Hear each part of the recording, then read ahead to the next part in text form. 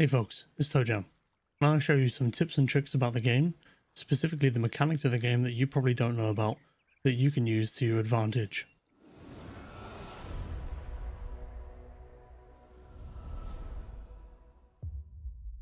The Sea of Thieves developers always say that they love when they see how the players show them how to creatively play the game, and they love seeing things they don't expect to happen with the tools that they've given us. The tips and tricks in this video will show you how to get around conventional expected ways of doing certain things by using mechanics that are already present in the game without pressing a large combo of buttons.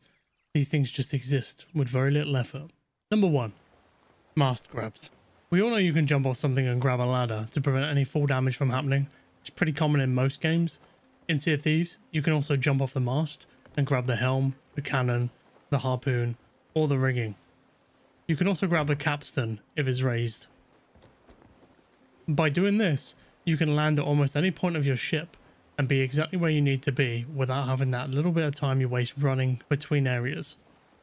While this might not seem a lot, some fights, every second matters, and by doing this could be the difference between sinking or not. Number 2. Wind. Sometimes Sea of Thieves breaks. Shocker, right? In this instance, the wind stops blowing as wispy goodness.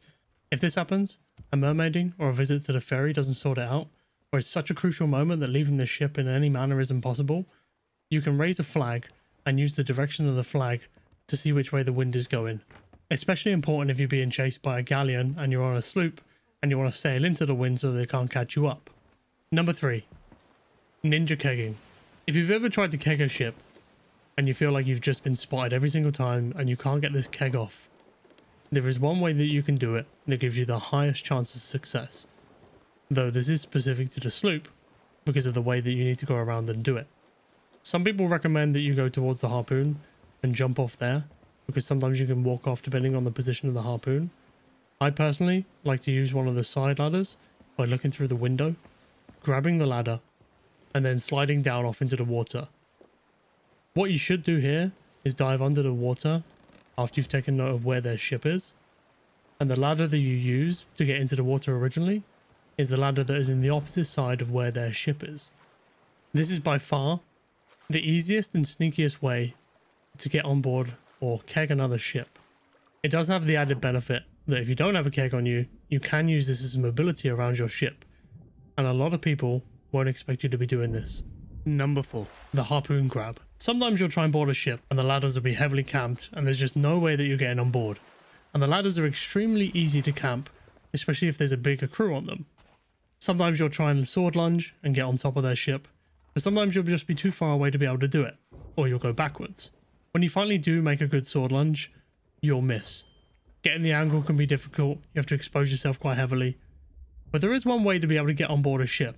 Though it is situational, it requires the ship to either be dipping down into a wave or close enough to land that you can run and jump up to it. This is something that people won't expect you to be doing, and you'll be able to cause a lot of chaos. And if one of your team can make it up that way, they can then clear the ladders for the rest of your team to get up. Number 5. The sword lunge knockoff. If a pesky pirate is hanging onto your ladder and you can't unstick the little creature, have a pal or yourself go below deck and sword lunge at the wall. It also works by slashing them off, but they don't go as far. Just be mindful that if they see you run away or they hear you run away, they're going to climb straight back up. So if you're on a sloop, you've got to have your timing down perfectly. If it looks like the water's thin enough that you can hit through it, i.e. a place like the top of a fort or something like a wooden structure, then your sword will go through it and do damage. So this also works on your ship through the stairs and through the other parts of the ship. Big shout out to the guys that helped me do this, by the way. I turned up at a fort, I killed them both, and then I stopped attacking them and typed to them and asked them if they would help me make the video. So I really appreciate it. So technically, yes, they're paid actors because I stayed and we helped do the fort and gave them all the loot. We even fought off another ship, which I often do over on Twitch, link below. Number 6. Wallbanging. In many FPS games, the act of wallbanging is shooting someone through a wall. In games like Counter-Strike, there'll be specific points that lead to crucial points where you can spam these points and kill people. In Sea of Thieves, the thing to remember is where the vital organs of a ship are. The vital organs being the helm, the capstan, the sails. So if you see the middle sail of a galleon raising, you know that they can only be in one of 2 points.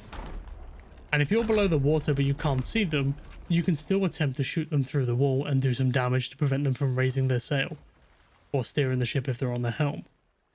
If you're running around a ship and you see somebody run below deck and you get a glimpse of which direction they go, if you can visualize the speed that they're running at, you can predict where they're going.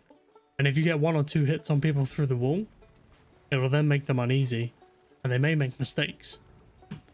Of all of the tips here, this is probably the hardest one to master. And that's it. That's my short video on some of the mechanics of the game that you might not know about. If you know of something that wasn't included in this that you'd like to see in a future video, or you just want to tell me, let me know in the comments below. I've been ToejahM. I've been your temporary ship's captain. I'll see you later.